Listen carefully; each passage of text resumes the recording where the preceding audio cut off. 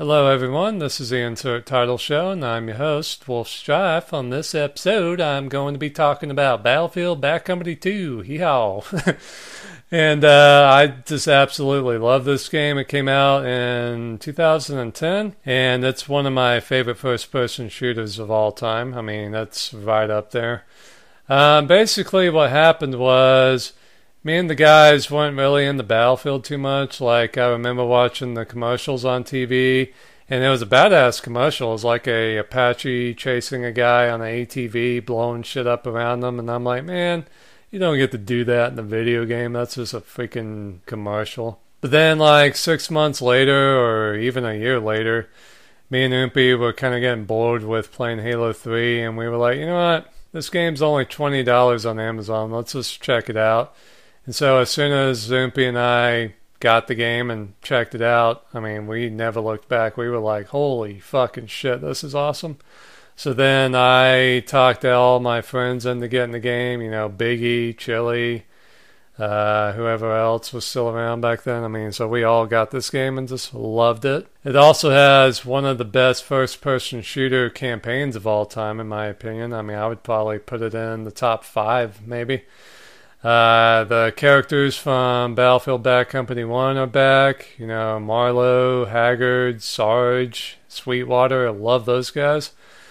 And they're fucking hilarious and as awesome as ever. And yeah, the campaign is just excellent. The story's cool. The missions are awesome. Hell, I think I went through the campaign in one day. Yeah, like that's how much I love the campaign. I mean, I just sat there and just boomed right through it in like 8 hours. And it was just an excellent campaign. A lot of variety. Hell, the first mission in the campaign actually starts off in like, I don't know, 1942 or 1943 in the Pacific during World War II. You get to play as, I guess they were like Marine Raiders or whatever. So that was kind of cool. It was basically like playing 1943, but an upgraded version of it. So that was kind of cool. And then it jumps to the modern day with Haggard and all those guys. And the last mission is awesome. Well, basically every mission is awesome. I mean, it's just got some of the craziest moments in video game history, in my opinion. Yeah, it's just an excellent campaign. In fact, it was so good that most of my friends actually went through it. So for them, that's that says a lot because most of the time they don't even bother with the campaigns. So yeah, I mean, Oompi went through it, Chili went through it. Hell, I even think Creed went through it. So yeah, really, really, really good campaign. And then the multiplayer itself is excellent. I would probably put this multiplayer in maybe the top 5, definitely top 10 best multiplayer games of all time. I just love it. The loadouts are kind of dated. I mean, it definitely doesn't have the guns that Battlefield 3 did, but it also has some pretty unique ones that didn't make it to 3, like the MG3 was really cool and stuff, but Battlefield 3 definitely overall, though, had better guns, like the assault rifles and sniper rifles were definitely superior, I think. But this one definitely had some good guns, like, of course, they had my 45 in it, so I was happy with that. But then they didn't have my FAMAS and other stuff, but overall, the guns and the multiplayer were pretty cool. The vehicles were awesome. You could drive an M1 Abrams, I think either a T-90 or a T-80 tank, armored vehicles, boats, helicopters, I mean, just everything. You didn't get jets in this one, though. Yeah, I just remember that. But you got everything else, ATVs and stuff like that. So, yeah, the multiplayer was awesome. The DLC for the game was fantastic, especially the Vietnam DLC. I mean, oh my god, I love that DLC.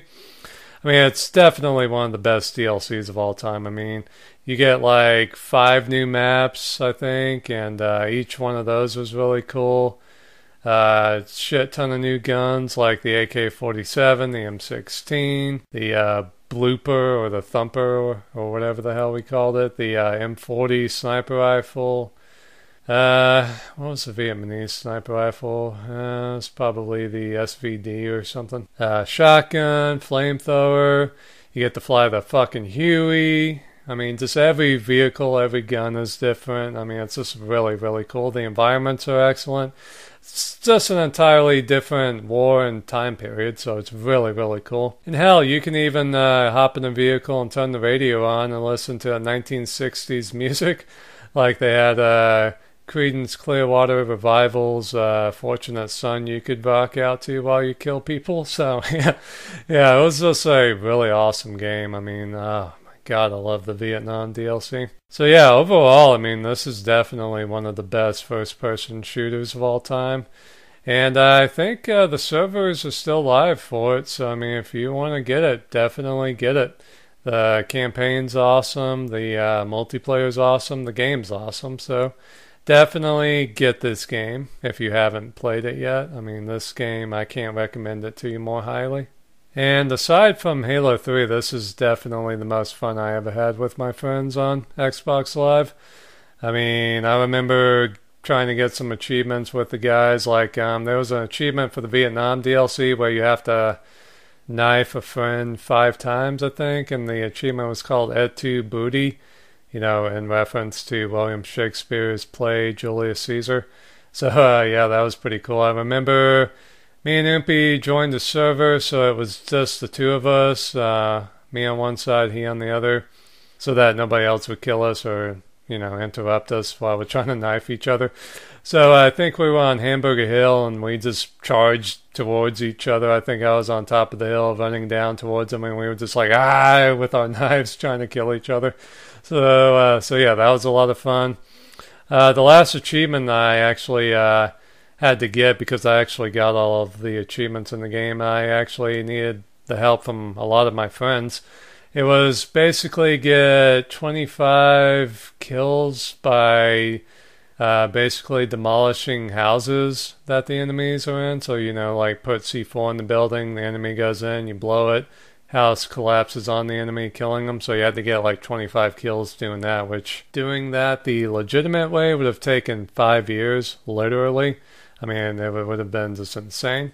Because half the time your C4 is going to kill the guy instead of, you know, bringing the house down on him. So I actually got Chili, Oompi, and Biggie to help me out on that one. And I am definitely grateful to them because it was pretty cool getting all the achievements on this game. Well, I mean, it's one of my favorite first-person shooters of all time. I'm definitely going to get all the achievements on it. So yeah, there was some great times on this game. I really miss those times. But maybe we can have some great moments on Battlefield 1. Who knows? But yeah, as far as this game goes, fucking play it. It's a great game. You'll love it.